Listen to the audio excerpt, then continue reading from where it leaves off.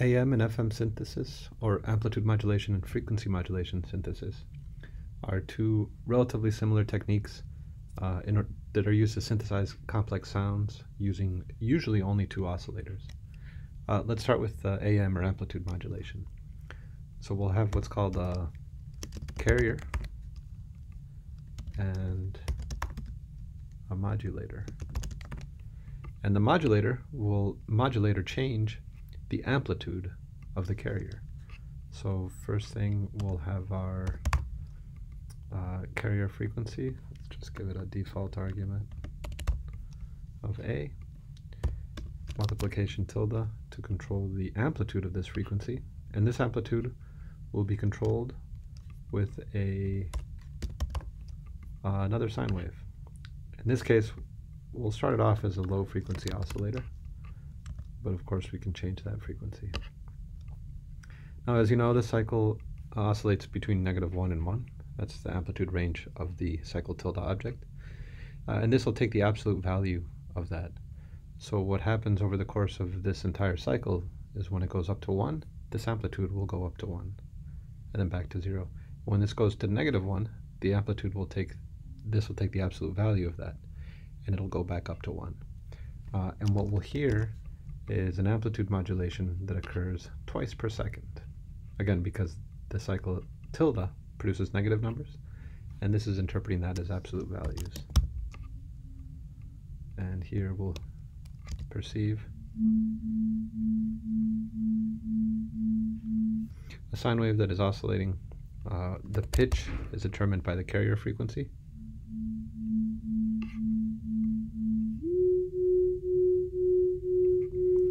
And then the rate of modulation is determined by the modulator.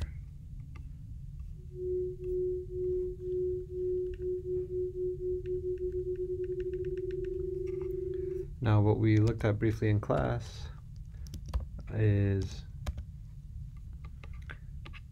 when the modulator approaches the audible range, then it produces what are called sidebands, which is the sum and the difference between these two frequencies. I'll explain this in a little bit more detail in just a second. Let's rescale our spectroscope.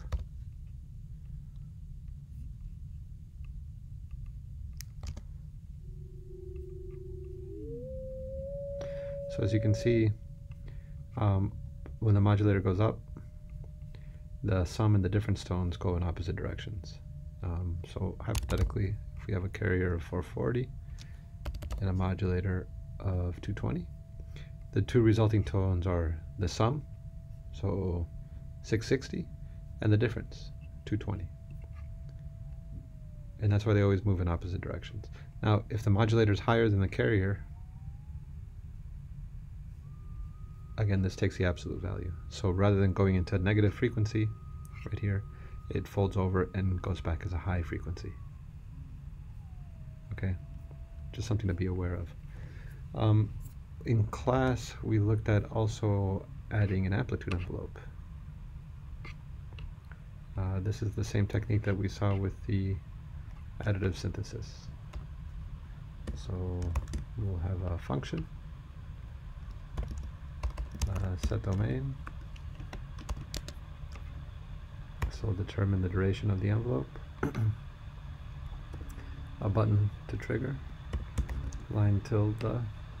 Remember to use the line tilde object, not the line, out of the second outlet. And then we'll just have a second multiplication tilde object.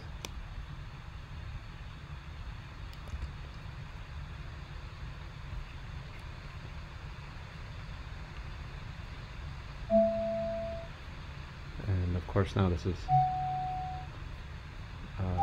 something like a little synthesizer that you can use to create some interesting timbres and bell tones. You can apply all the same functionality that we've been discussing.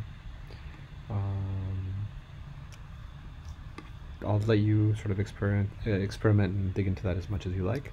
But I'd like to take a quick look at frequency modulation synthesis. And in this case, the structure is a little bit different. We again have a carrier a modulator, but this time the modulator is modulating the frequency of the carrier, not the amplitude. So we're going to have a pitch that goes up and down rather than an amplitude that goes up and down. So we have our frequency, and in order to modulate that, we're going to be adding the value of our modulator to that. What this will do is, instead of the amplitude sort of going up and down, it's going to be shifting the pitch up and down. That'll make sense in just a second. Then we'll have this is our carrier oscillator. This is the pitch that we're going to hear. And gain to an easy DAC. Now, the key here, again, is having an oscillator that is going to modulate this pitch. So it'll be having to add and subtract to this pitch. Right now, we're not adding or subtracting anything. So all we're hearing is 220. But what we want here is essentially adding and subtracting around a range, so it can go 220 up to whatever value and then below whatever value. We want that to be controlled with an oscillator. So we'll have this is our modulation rate right here. This will control a modulation frequency. We will multiply that by a value, and that value will be the modulation depth. This will make sense in a second.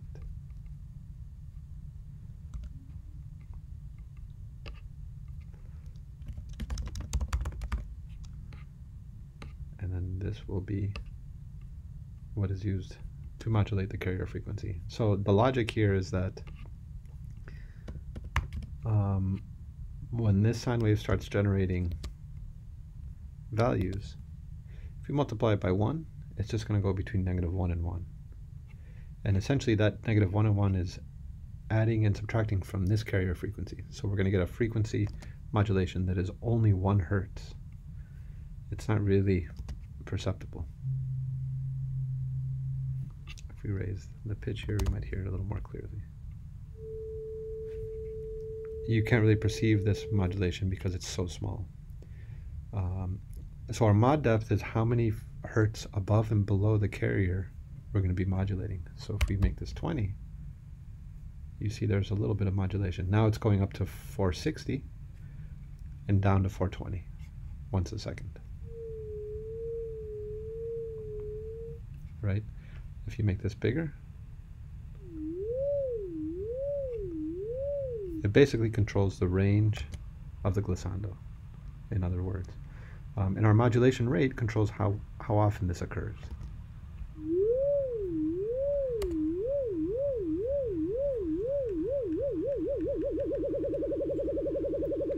And just like the amplitude modulation, when you get near the audible range, then you can get sidebands. In this case, there are multiple sidebands. So with AM synthesis, we get 2 sidebands, the sum and the difference between these. Because our modulation depth now is another variable,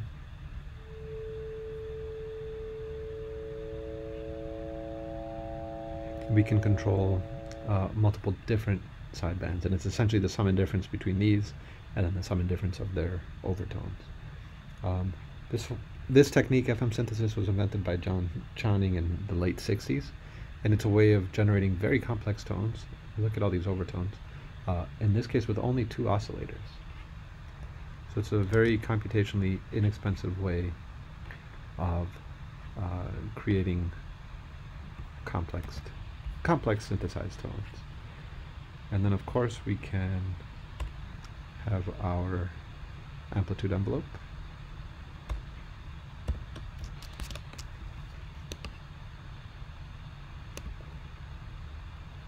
And these tend to sound a little bit like bell tones or something like that. So I would encourage you to play around with these.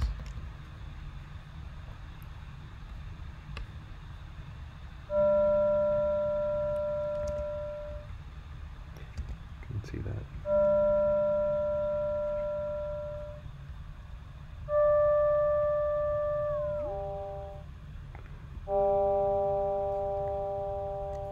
Very cool. Finally, the last thing we looked at in class was an alternative. Rather than using the preset object, which can cause some problems when you have a complex patch, we were using sends and receives, so S and R, in order to trigger certain events. So, and I highly recommend color coding these. So once you have once you know which parameters or which variables you want to use, you can create sends and receives to control them wirelessly. And here we can control our carrier, our modulator.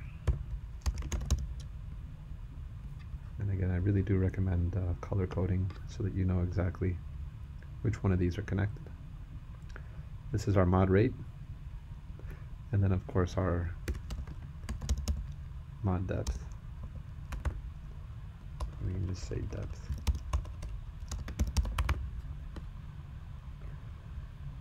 Variables are entirely up to you, which variables you choose. But there are two advantages. One is it's much more efficient, much cleaner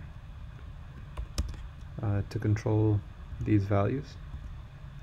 You don't have to necessarily have patch cords. You can have essentially a little control center where you control everything. Here on the left, you don't have to have patch cords crisscrossing your whole patch. But the other advantage, something that we could of course have a bang right here to trigger the envelope.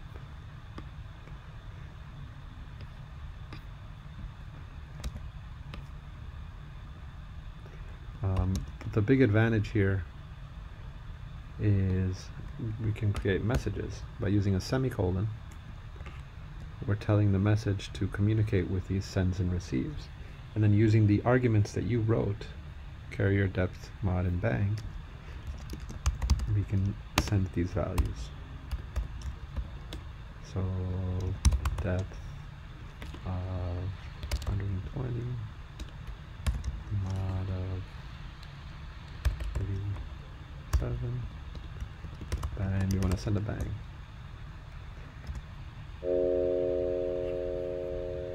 And by clicking on this, it sends these messages. And I think it sends them from bottom to top. So we have carrier at the top here. And then the bang at the bottom. Let's double check which order, the order of operations here. Oh no, interesting, it goes from top to bottom. So it'll send out first the carrier, then the depth, then the modulator, and finally the bang. That's good to know. These can of course be used to essentially kind of as a preset object that is highly customizable. And you can put whichever values you find interesting and you like here.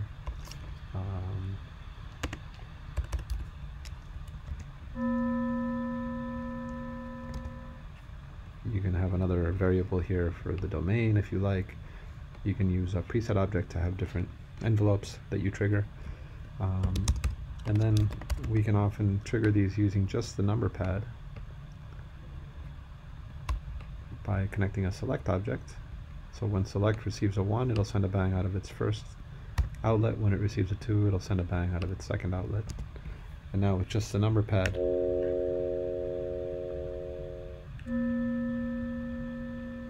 you can trigger these and make them very customized, as customized as you like. Anyway, let me know if you have any questions, and take a little bit of time to explore all of these variables. Thank you.